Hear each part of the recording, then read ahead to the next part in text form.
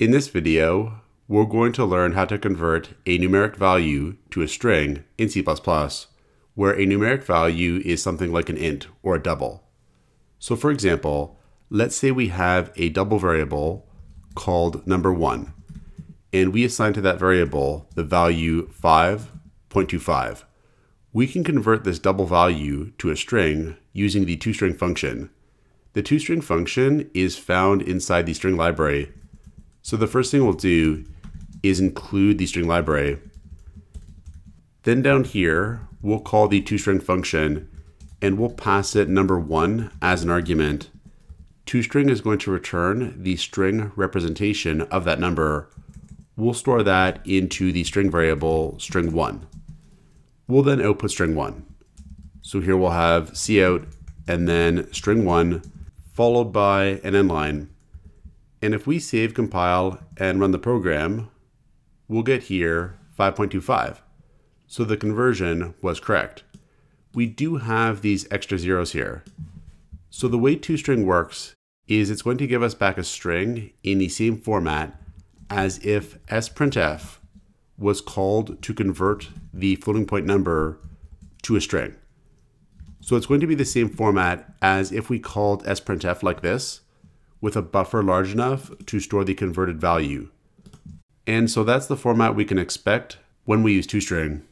And we can also use toString to convert float values, int values, long values, or any other numeric value to a string. But the toString function is only available in C++ 11 onwards, where C++ 11 is a version of the language itself.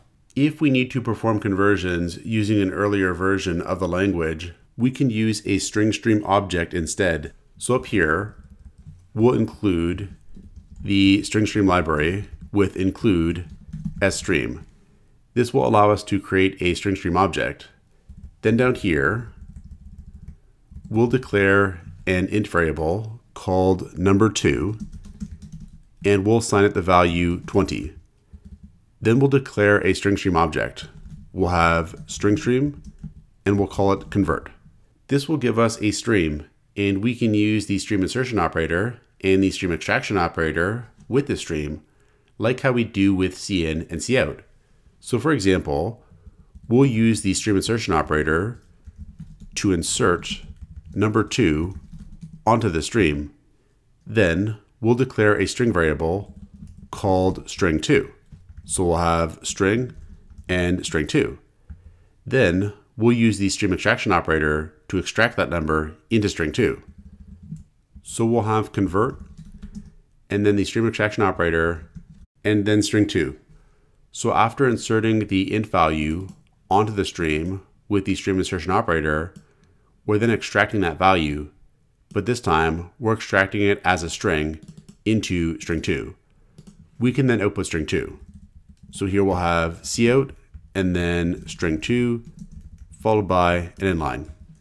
And if we save, compile, and run the program, we'll get here 20. So again, the conversion was successful. And this technique of using a string stream object to perform the conversion will work with other numeric types as well, such as float, double, and long. So this is how we can convert a numeric value to a string in C++. Check out portfoliocourses.com, where we'll help you build a portfolio that will impress employers.